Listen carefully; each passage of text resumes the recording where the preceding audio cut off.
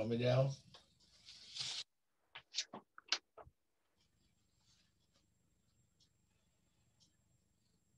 Yeah, I'm just folding some clothes here.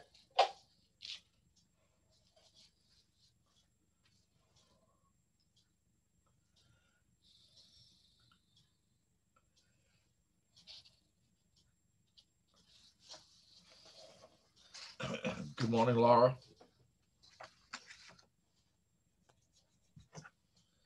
Good morning, Rich. How are things in Cassius? Well, I'm in Central right now, but I'm going to go up to Cashers tomorrow to take down Christmas and maybe see some snow Thursday and or Friday. Wow. Yeah. A little snowman. I think I'll stay inside. That's in the forecast, and we may get some here in Central, in the foothills of South Carolina. We may get a little bit, but I don't see that in the forecast, but it's definitely in the forecast for Cashers and Lake Toxaway. That's where my place is. Hey, Ginger. Hello, Laura. How are you today? I'm fine. How are you? I'm good. That's good to hear. Yeah, it is. It's a nice day, just a little cool. Yes.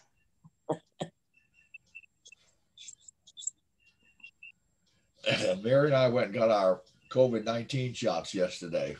Good for you. So we're great. How long before you get the second ones? Did they say how long before you get your second dose?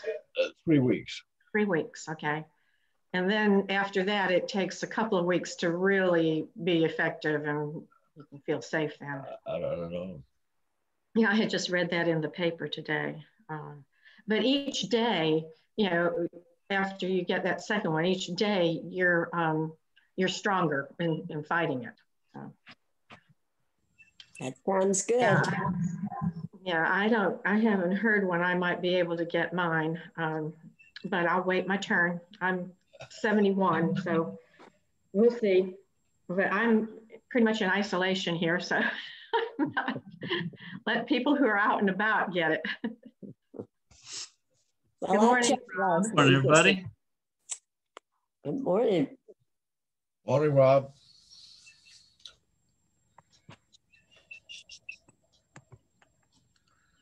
How are things down your way, Rich?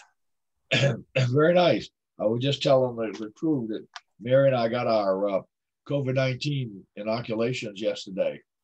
All right. Which version did you get, Moderna or Pfizer? Pfizer. Pfizer is the RNA, and the Moderna is a DNA. And the doctors I've talked to seem to think that there's less of a problem with the RNA, the Pfizer. So that's why we went with that. Very good. That was what they were offering. So. Then that's good too. That's right. It's nice to have the offer. Are you feeling okay after the shot? Do you get a little soreness in the place where the injection was? A little sore in the arm where they shot it, but not, like you normally would get from any flu shot, just a little local soreness. Yeah. Good. Hey there, Margaret. Hey, Laura. Good morning. Hi. Good morning. Hey, Ginger, Laura. Good morning, Laura. Rich, and everyone. Good morning.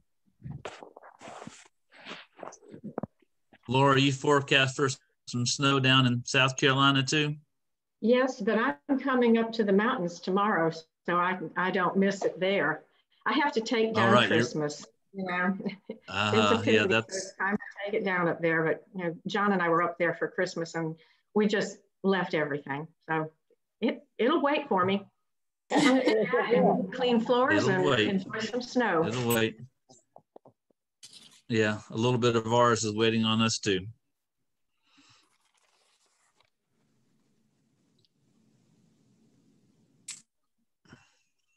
Well, it's a little after 10, and I think it's good for us to begin. The Lord be with you. With thy spirit. Let us pray.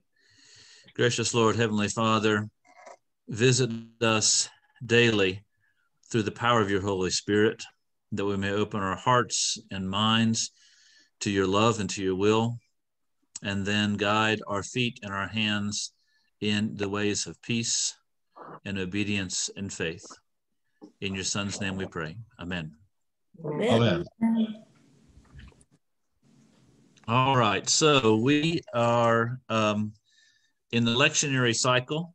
There's the first Sunday after Christmas. There's a second Sunday after Christmas. Somewhere in there, there's an Epiphany of the 6th.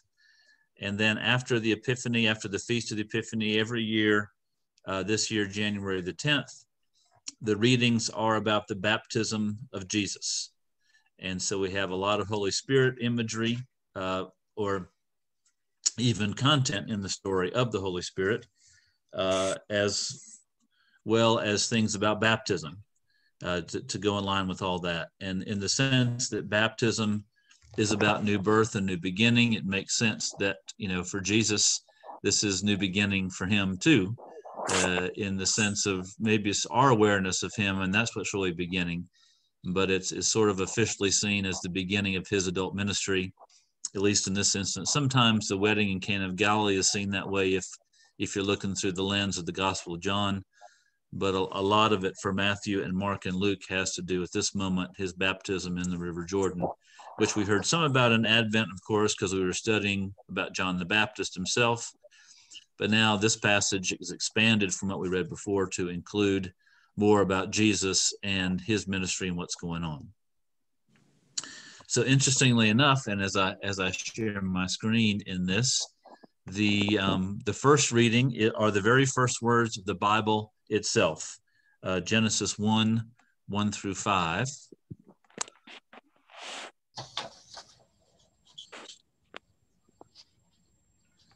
And that's right there. Laura, if I could get you to read that, please, Laura. Okay. A reading from Genesis chapter 1. I'm not sure why I'm getting this feedback. Maybe somebody else should. That's okay. Try it again. I put on the mute and that helped. Okay. A reading from Genesis chapter 1, verses 1 through 5. In the beginning, when God created the heavens and the earth was a formless void, and darkness covered the face of the deep, while a wind from God swept over the face of the waters.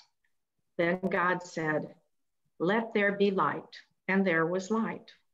And God saw that the light was good. And God separated the light from the darkness.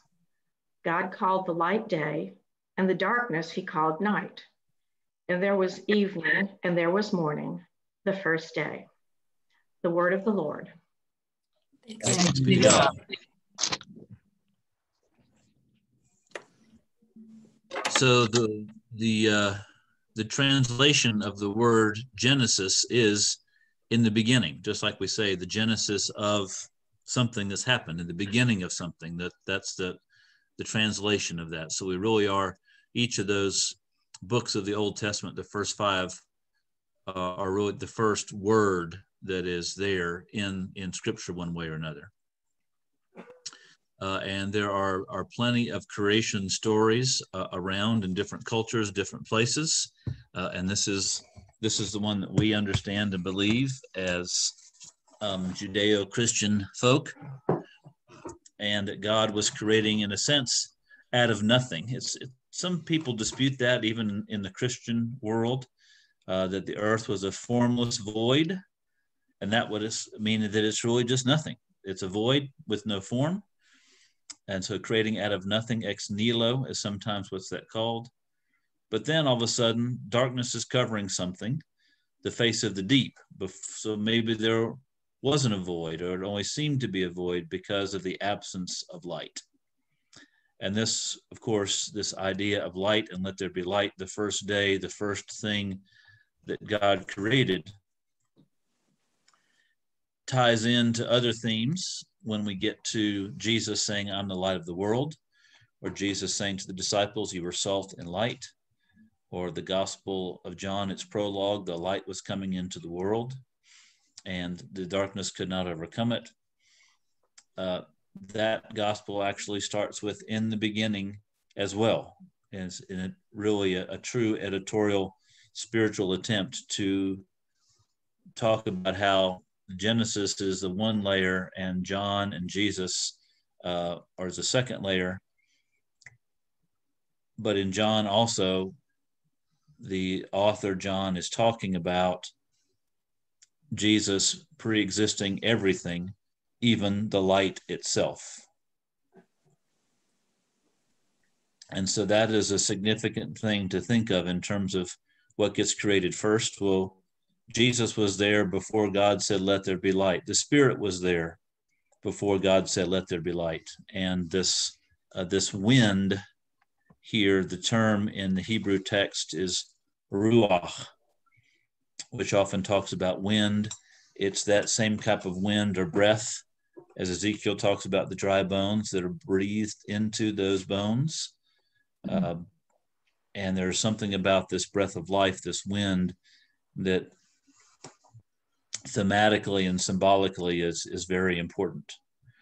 And so you have at this moment then the Father and the Holy Spirit involved in the act of creation. And God said, "Let there be light." Now you'll realize, and that this is not saying I'm going to create a sun or there's a burst. The light is not from any kind of planet or any kind of thing that we would look up in the skies and see. The light is separate from that, because it's on day 4 that he said it's a sun in the sky and the moon in the sky. So this is different. And that's always been something that's very curious for me as a son of a scientist. And I see, creation being very important, and it would be very pragmatic. One thing has to come before the other, but spiritually speaking, light is the first thing that is here. And God liked the light. He called it good and separated the light from the darkness. Called the light day and the darkness night. And there was evening and there was morning on the first day. Rob? Yes. I think if you reading the words, it says, in the beginning when God created, excuse me, created the heavens and the earth was a formless void. If this doesn't describe the Big Bang, I don't know what does. It is, this is right. It just, the discoveries today just say that all of this was so correct that, it just, as it goes on.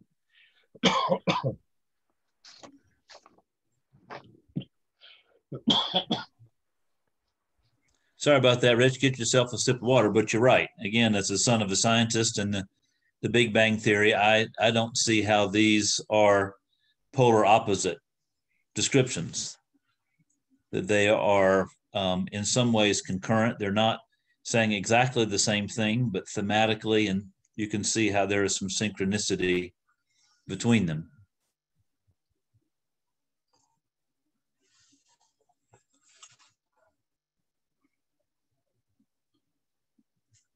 It shows here that God is not just creating the earth, but that God is also creating the heavens. And when we think about that, maybe the first thing we think about are the planets and stars and solar systems and galaxies and other things that now that we see that are out there. Or maybe this is talking about the dwelling place of angels and archangels, the dwelling place of those who've gone before us now, the dwelling place of Christ, that the heavens may be more of a spiritual place than something in time and space made of matter, nitrogen, carbon, oxygen, all those things. So it's, again, I think there's a both and in that. If we're looking for complete harmony between our scientific understanding and the biblical understanding, we're really just not going to find it. But if we are looking for synchronicities, things where they match up and don't provide this very, very troublesome contradiction, then I agree with Rich in this, is that we we have something that's very much like the Big Bang Theory.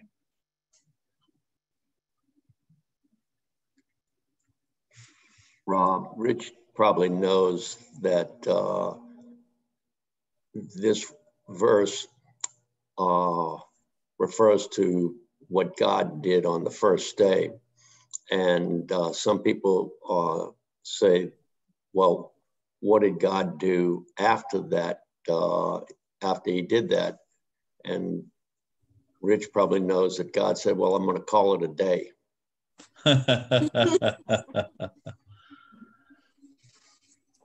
Very true. I like that one. Thank you for filling in for Rich on that one. Rich, you're one behind in today's class. So just if we're keeping score, we just got to know what's going on.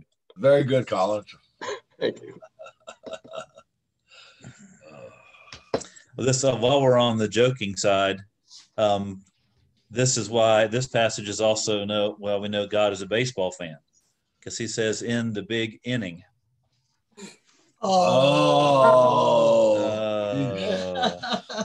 Boo, boo. Oh boy, it's contagious. I'm telling you, it's contagious. That's the right thing to be contagious versus this other stuff.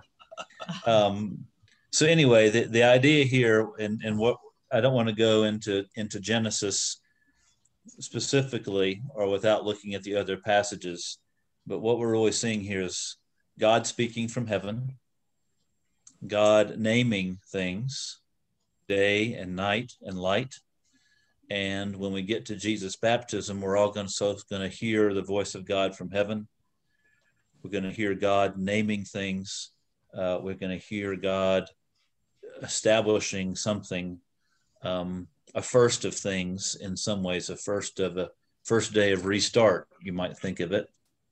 You might also think of the incarnation and all that as being the first and all of that. But there is something happening in here that the lectionary people who fashioned this together want us to see.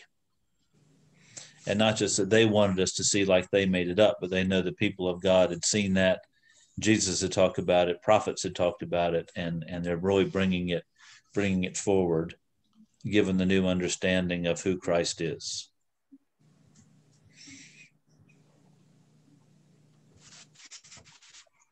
So with that in mind, we'll go down here to the Psalm. And Rich, if you've got your voice back, I'll turn to you and Mary. Y'all are good at that, and to read this Psalm for us. Okay, Mary, you want me to start? Yes.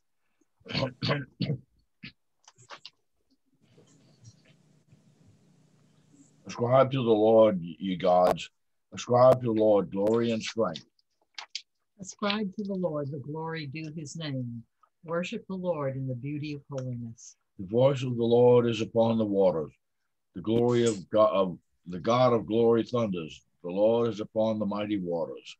The voice of the Lord is a powerful voice. The voice of the Lord is a voice of splendor. The voice of the Lord breaks the cedar trees. The Lord breaks the cedars of Lebanon. He makes Lebanon skip like a calf and Mount Hermon like a young wild ox. The voice of the Lord splits the flames of fire. The voices of the Lord shakes the wilderness. The Lord shakes the wilderness of Kadesh. The voice of the Lord makes the oak trees writhe and strips the forest bare. And in the temple of the Lord, all are crying glory. The Lord sits enthroned above the flood.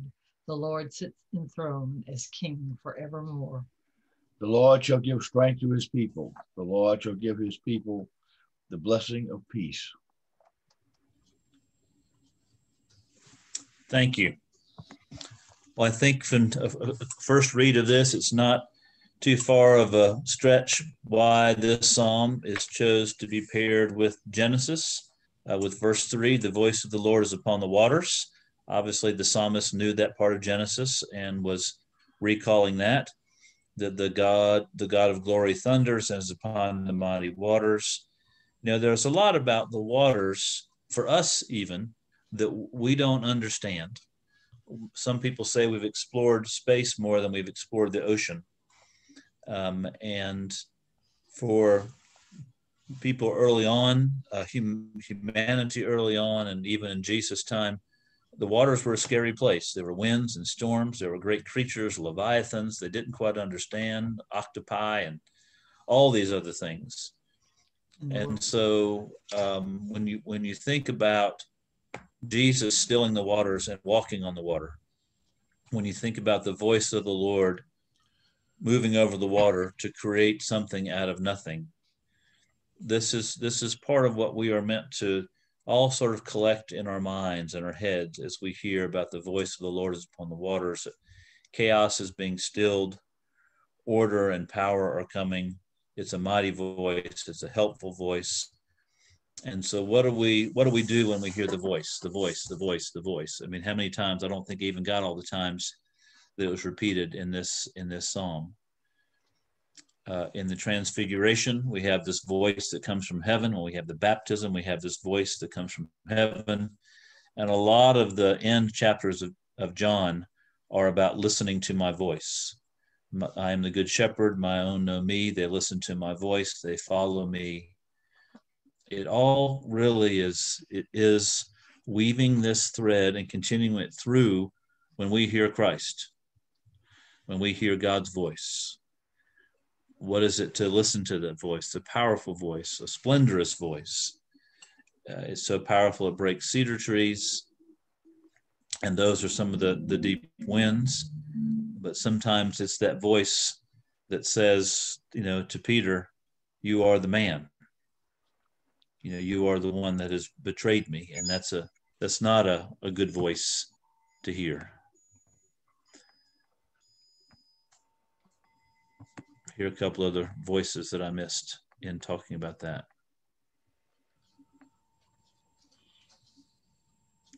We can understand some of this in 7 and 8 when the winds whip through Cashers in the Highlands and Cullowhee. It shakes the trees. It makes the oak trees writhe. We understand that power and how scary that is.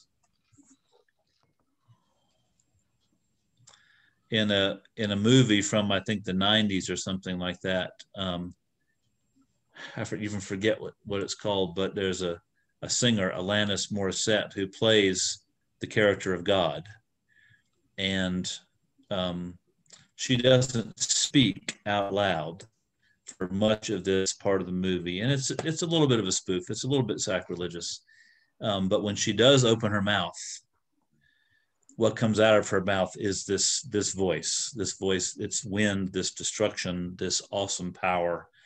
And so even in their humor and sacrilege, they capture the power of the voice of God and what it does in creating something like light. Again, to think scientifically, when there's nuclear fusion, when an atomic bomb goes off, when there is a blast like that, there's this burst of light, there's the burst of lightning. It's powerful and things follow it. And so that's the power of light, the power of voice we're meant to understand here.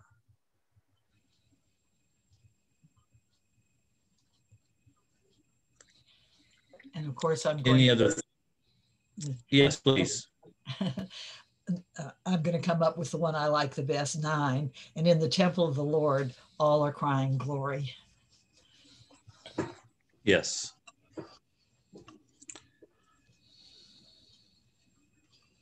That's a little better than crying OMG, that it's scared. That this power is actually seen as something that brings glory. It brings awe, it brings glory, its majesty, and how wonderful it is. So there is in this wonderment more than there is fear. And I'm glad you brought that up, Mary. Thank you. And in verse 11 too, that's very comforting. He has all this power, but he gives strength to his people, and he gives his people the blessing of peace. That's a wonderful ending. Yeah, it is. It's a comforting thought with the virus too. And, we're starting to get the strength and the blessing of peace because the McConnells have gotten their shots. That's right. in verse 10, the word the flood in Hebrew is the word that describes the great flood. And this is another example of the psalmist connecting back to Genesis and the story of the great flood. Yes, which then connects back to these first parts of Genesis, where when the earth is just essentially covered with water, it seems like it is a flood and that there's no land. There is just the water, a formless void. And the flood is a sense going back to that moment and restarting, which is why water is important when we get to the baptism of Christ, not a devastating water that's covering the world, but actually a healing water that's covering and washing us of our sins. So there's a difference in that. Well, at one time, according to the current scientific theories, the earth was in fact covered with water and there was no land. Yes, continents have been shifting and moving, forming and sinking and all those things. It's I find all that very, very, very, very interesting. Ice ages, warm times, little ice age. Like 200 years ago, it was the end of the little ice age. There was 200 years where the earth was a whole lot colder than it is now. And well, I remember that well. Yeah. when I was a kid, the earth was still flat.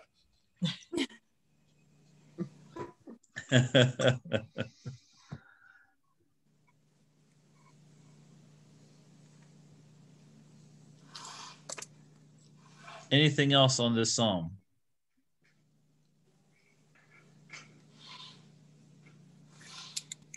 All right, let's move on to Acts. And I'll blow this up a little bit here on my screen. Hopefully it's blowing up on yours so the print's a little bit bigger. Again, as I mentioned, we move now more clearly into the theme of baptism. We're in Acts 19, which is a little more than halfway through. And there are mention in this time of other apostles doing good works. Paul is not the only one. Paul traveled with Barnabas, Timothy, John Mark, Silas. Those are some of his companions that we hear about a lot in his letters. Luke, Priscilla, Aquila. But we also hear in Acts of the Apostles of this person named Apollos. And I think you can tell by his name that he was of Greek heritage. And the fact that he is in Corinth, that is a Greek town. So basically the sentence starts with, while Apollos was in Greece, Paul passed through the interior regions and came to Turkey, or was in Turkey, what we call Turkey now. And so they were really a continent apart, even though in terms of distance, it wasn't that great a distance. But they were in different places. Apollos, as a little more of a latecomer to the faith, was known for his good preaching. He was good at that. Maybe just his training had been in rhetoric more. Some people actually credit Apollos of having written the letter to the Hebrews. Others think that's not that likely since he was Greek, and this is to the Hebrews. Others think that Barnabas was a more likely author of that. But it's one of those contested letters where things like Romans is really not contested on the academic world. Some of the other ones doesn't sound like all the rest of Paul's language and how he did it. A lot of that I attribute to the fact that sometimes Paul was dictating and somebody else was writing. And if you've ever done that, other people's words or syntax slip into all that kind of thing if you're dictating a long letter. But anyway, they are friends, but there is in the early church some discrepancy about baptism and what's complete or not based on this. If someone has or has not received the Holy Spirit. you remember when Peter goes to baptize Cornelius, they receive the Holy Spirit. A lot of these baptisms, they actually have the Holy Spirit. They speak in tongues. There are some outward and visible signs. So this passage has to do with the fact that Apollos and others had really been living more into the baptism of John rather than the baptism that Jesus would talk about later, Father, Son, and Holy Spirit. So at this point, Laura Flaherty, if you wouldn't mind reading this passage for us. Sure. Acts 19, 1-7. While Apollos was in Corinth, Paul passed through the interior regions and came to Ephesus, where he found some disciples. He said to them, "Did you receive the Holy Spirit when you became believers?" They replied, "No, we have not even heard that there is a Holy Spirit." Then he said, "Into what then were you baptized?" They answered, "Into John's baptism." Paul said, "John baptized with the baptism of repentance, telling the people to believe in the one who was to come after him, that is, in Jesus." On hearing this, they were baptized in the name of the Lord Jesus.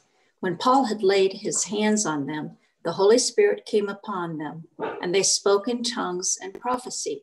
Altogether, there were about 12 of them. The word of the Lord. Thanks be to God.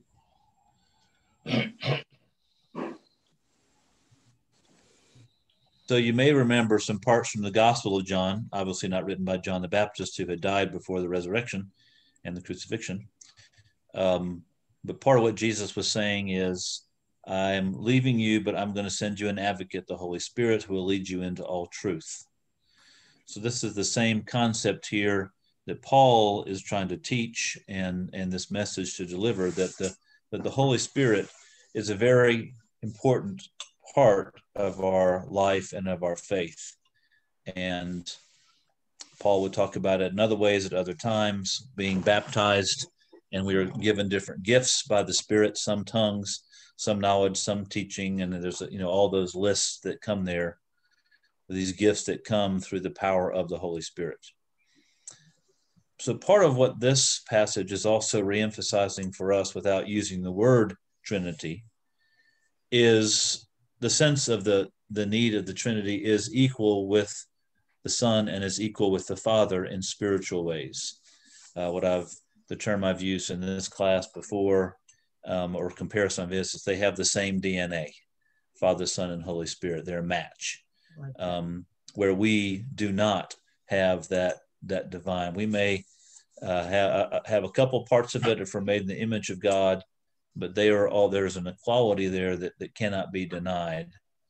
There's not even a hierarchy, Father, then Son, and Spirit, but an equality and interweaving of the three.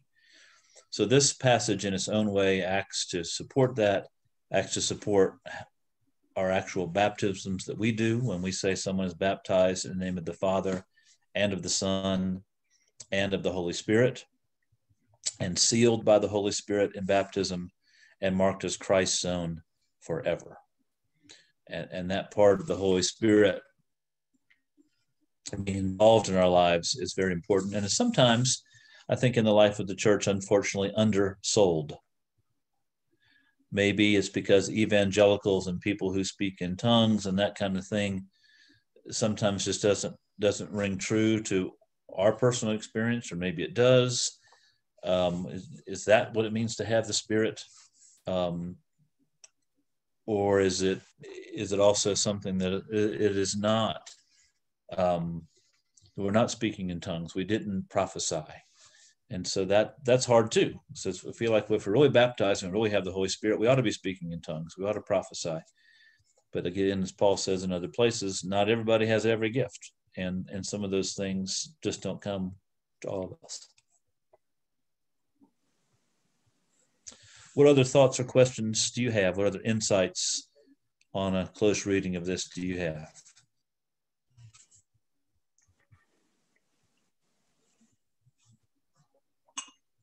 I'd just like to emphasize what you just said at the end, was that there are many different spirits. It's not all speaking in tongues. It shows that the Holy Spirit is active in your life, but teaching and reaching out to others are other parts of it. Mm-hmm. Right. And many other things.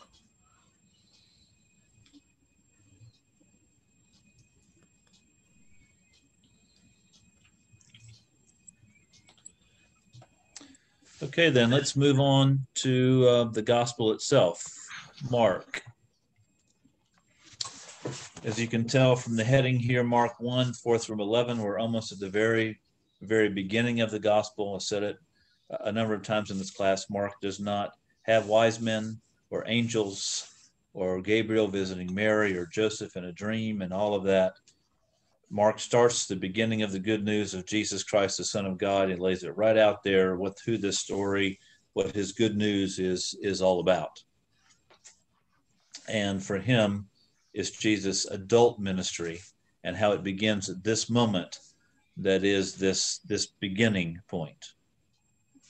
And so John the Baptizer, he's not even given the name as a title in there. Not John the Baptist appeared, but John the Baptizer appeared in the wilderness, proclaiming a baptism of repentance for the forgiveness of sins, just like Paul was saying. And there's nothing wrong with that. This is about the repentance of sin. Jesus said it in any number of other occasions. And the people from the whole Judean countryside and all the people of Jerusalem were going out and were baptized by him in the Jordan River, confessing their sins. Again, we read that in Advent. A lot of you were there for that class. Again, the forgiveness of sins is part of what this is about. Then it talks more about John being clothed with a camel's hair, a leather belt, eating locusts and wild honey, and then proclaiming, the one who's more powerful than I is coming after me. I am not worthy to stoop down and untie the thong of his sandals. I have baptized you with water, but he will baptize you with, guess what? The Holy Spirit. So there is our theme from Genesis to Acts to Mark, this power of the Holy Spirit working in our lives. And we want it, we need it. And that is actually where pretty much where our lesson ended in Advent. And then we pick up this part. In those days, Jesus came from Nazareth of Galilee. Not Bethlehem, not Jerusalem, but he was a Galilean and was baptized by John in the Jordan. It's actually where they think the baptism happened is a long way from Nazareth, probably a 2 days walk if you're walking all day to get there, maybe even longer than that. It would be you'd take that road, you'd go along the Jordan River, and then you would ascend from there up to Jerusalem. There's a way to go through the mountains, but it's a little more up and down, just like it would be if you walk from here to Highlands in a straight line versus finding a path. And this is where a close study of these baptismal stories from Matthew and from Luke and even from John differ just a little bit from each other in ways that are academically curious to me, but they don't change the fact and the truth of the matter. Just as with Genesis, what happens the first day, the second day, the third day is academically interesting, but it doesn't change the basic premise is that God is the one who creates. This being different than the next version or the next version doesn't change the fact that at this moment of Jesus being baptized, there's something very powerful happening that all the Gospels want us to see, and that really God wanted people to see, those who had come out to see him. And where Mark is different is that if you read it one way, and I think you can read it this way pretty clearly, Jesus is the only one who witnesses these things that happen. He saw the heavens torn apart and the Spirit descending on a dove on him. Then a voice came from heaven, "You are my Son, the beloved. With you I am well pleased." And so it is a much more personal endorsement from heaven. As I talked about with the Genesis, it's about God's voice It's about God naming something, God setting something apart as special and holy and blessed. With you I'm well pleased. He saw the light and he called it what? Good. So there is happiness, there is joy from God, that the light is good, the Son is beloved, the Son makes God pleased. And, you know, that's always nice for kids to hear from their parents. I'm pleased with you. That's a good thing that's happening, or we're pleased with our friends and all of that.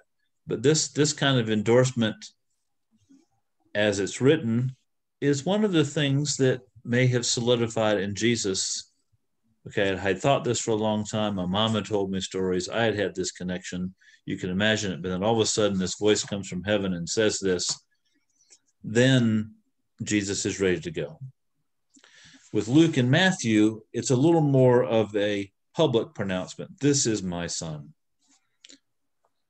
In other words, the crowd is meant to see it, to witness it, and the epiphany is theirs as much as it is Jesus. But this particular version, the epiphany, is for Jesus, and then, of course, for the reader. Anyone who reads this gospel is realizing these things are happening. Well, Rob, you just mentioned it a little bit, but I've always wondered then, when did Jesus actually know who he truly was? You know, it's from a child. Right. And maybe there were some other things early on. We have very, very, very few details of those first 3 decades of his life. Even we get preteen stuff, but you know, from a teenager on, we don't know. How did he know? When did he know? Was it fully known? Was it 80% at this point, and then it grew to 90, and then it grew to 100? All those things are. I'm interested in those. I'm curious about those, but we do not get definitive answers from Scripture if we're looking for them on that. But I would say, if you didn't know it at this point, Jesus, you're never going to know it, because this is pretty clear. The heavens are torn apart, and when you think about what that might have been that he would have seen, you know, we get that a little bit. Remember the stoning of Stephen in Acts of the Apostles? He's down on his knees. He looks up to heaven, and all of a sudden, he sees God and Jesus at his right hand, and he proclaims that, and people are saying, blasphemy, how can you see into heaven? What's all going on with that? And it is some sense that the heavens are something that it's almost a surface, it's a covering, that you could tear it open, like you could tear open a shirt or a piece of cloth or whatever else, that type of tearing open and get through to it. And this is part of what Mark wants us to hear. He saw the heavens torn apart.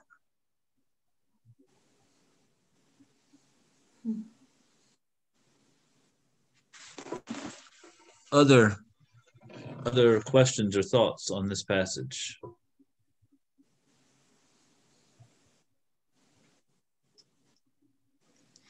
Well, you know, when we do a baptism here, I know Lord of Flaherty knows this. I have a little bit of Jordan River water that I pour in with the casher's water, in part just to remember this and to connect those baptisms to people being baptized here.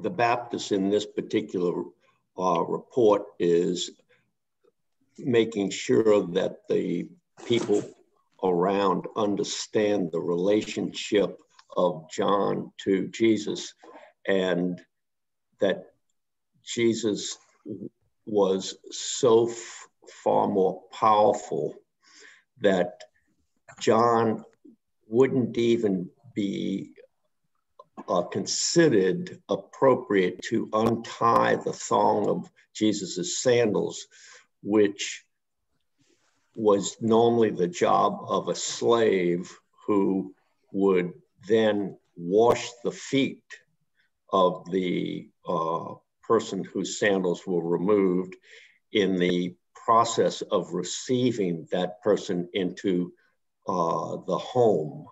And it's interesting that that process includes also water and a washing and a cleansing, if you will. Yeah. Right. And it's important for us to not just know Jesus, but to receive Jesus and to have Jesus come in, as opposed to keeping Jesus, bound up in our Bibles and on our Sundays or in our worship services, but to have Jesus become a major part of our lives. Yes. Amen. And then amen. And then when Paul calls us heirs of the kingdom, we are not son in the divine way, but we are sons and daughters of Christ. I mean, daughters of the King is one of the names of our very faithful and good group of prayer and service that we have here. And so we are, Henry Nouwen, who did a lot of writing, wants us as Christians to remember that God is also, particularly at our baptism, saying, "With you I am well pleased."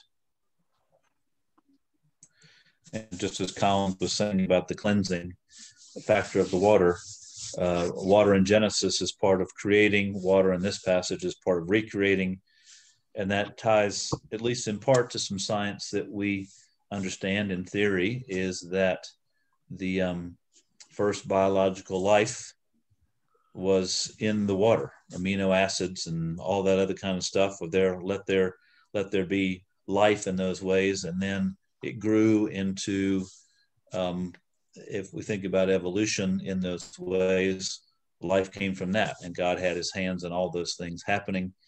It's the same way in Genesis. Other creatures are created before humanity is created, and there is I find a parallelism with evolution in the sense of what God was doing, not in the way that Darwin talked about it exactly, but in the same sense that humanity is the end point of that.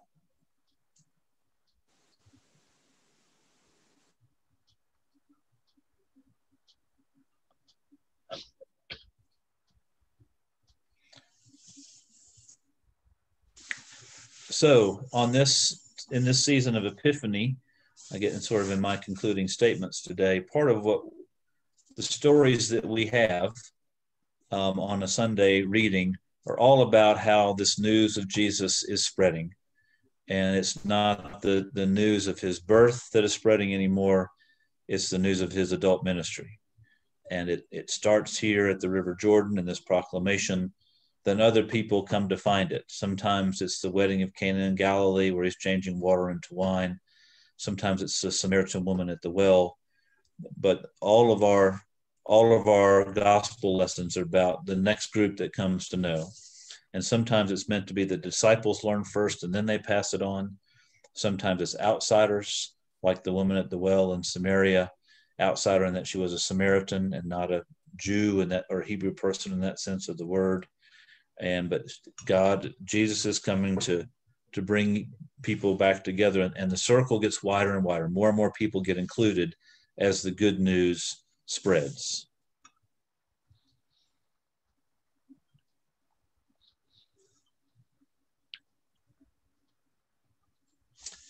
Anything else on these lessons for today for us? All right. Well, thank you as always. I'm going to stop sharing my screen here. Thank you as always for being part of this.